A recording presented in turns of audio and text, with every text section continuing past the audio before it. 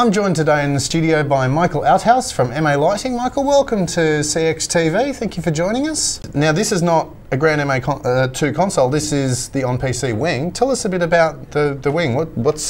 How's it work in relation to computer? Okay.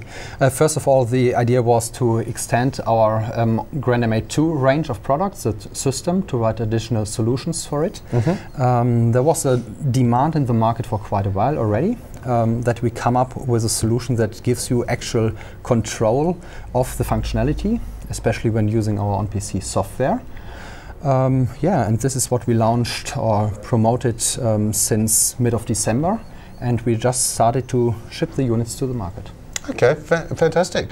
Now, the onPC software you can download for free, yes? Yes, on our website, yes. Okay, so if you were wanting to figure out how the system worked and start to understand a bit of it, you could actually pull the software down and start using it without actually even having a wing. Exactly, yes.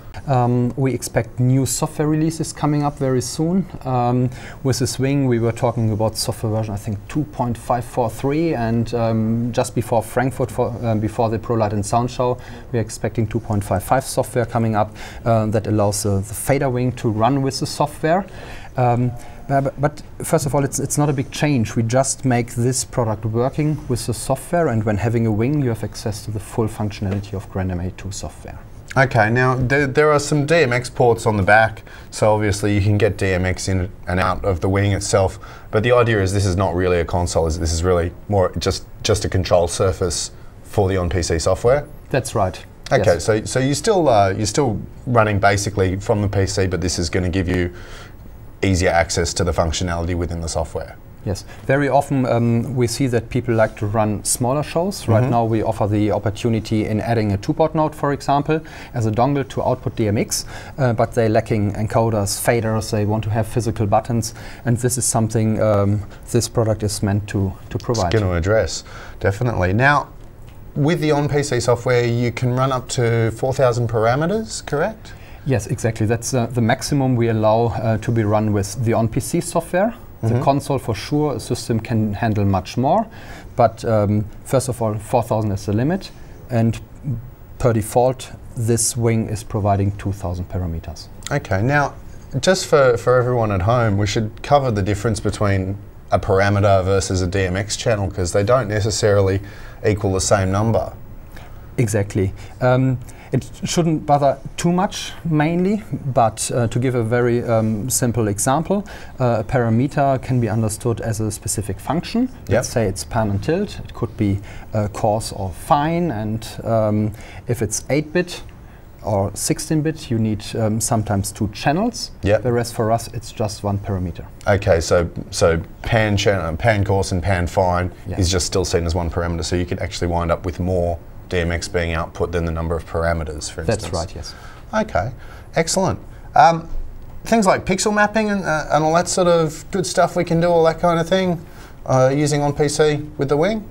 Everything Grand MA2 software provides, for sure, can be accessed via the wing, definitely, yeah.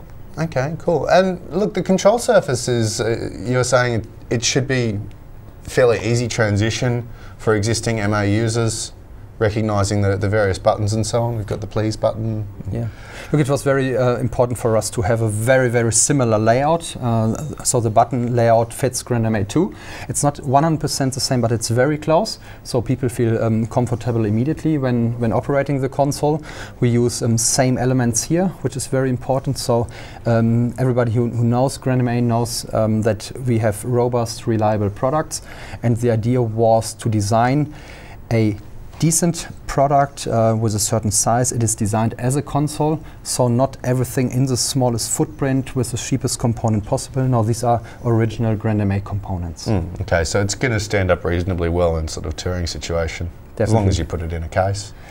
Yes, please. Or we have something like a computer bag that was designed for it. So size-wise, it's nearly hand luggage. It is nearly hand luggage, isn't it? Yeah. And weight-wise, I reckon you're pretty close. It's 6 kilograms only. It's 7 centimeters. It's quite slim. So we were hand carrying it everywhere, no problem at all. Yeah, people like to do so. Okay, so look, This is, I guess, not really seen as a replacement to a Grand MA2 console, but maybe you could use this in smaller situations, if you're in a studio, smaller environment, or if you didn't have a lot of space to make a big footprint for lighting control. Yeah, exactly. Okay. And you could even run one of these as a backup to a larger system. This is actually one of the ideas of the system. Backups are important. We cannot highlight this often enough. With Grand MA2, it's very easy to have a backup because you just connect a computer running onPC to your system. And in case something fails, you miss the easy access to the system. So now you have it because you connect this as a keyboard to your onPC system. And then you have direct access to it. You can have easy multi-user sessions now, adding this to an onPC, or as in a studio environment, for example, you can bring this close to the set. You can have this on stage where you don't have the space or the money to put a physical console. And I suppose also if you have, obviously there's a budget difference as well. If you want an MA system in your venue or on your show, but you can't necessarily afford a full-scale console, this is going to give you a few more options that previously you'd just be controlling off a mouse or a trackball on the computer. Look, there are many people who really like to use Grand MA because it provides all the functionality. It's an established system in the market, but yeah, unfortunately it's also having its price. And one target group for us is definitely the new user with a smaller budget, and I think this is fairly priced, very competitive. Yeah, I think so.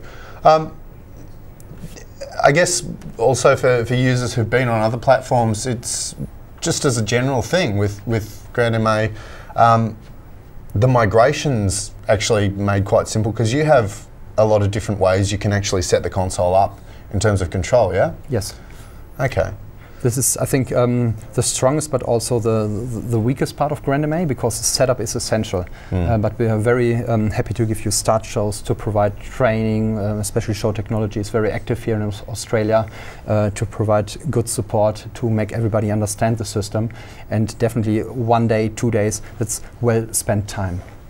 And you can start with something that feels a bit more like a platform you're used to, and then as you become more confident, you can learn all the shortcuts. Yes. Okay, excellent. Well, look, thank you for joining us today, Michael. Yeah. Appreciate your time. Thanks again. And thank you for bringing in the new onPC wing. Absolutely. Cheers. Thanks.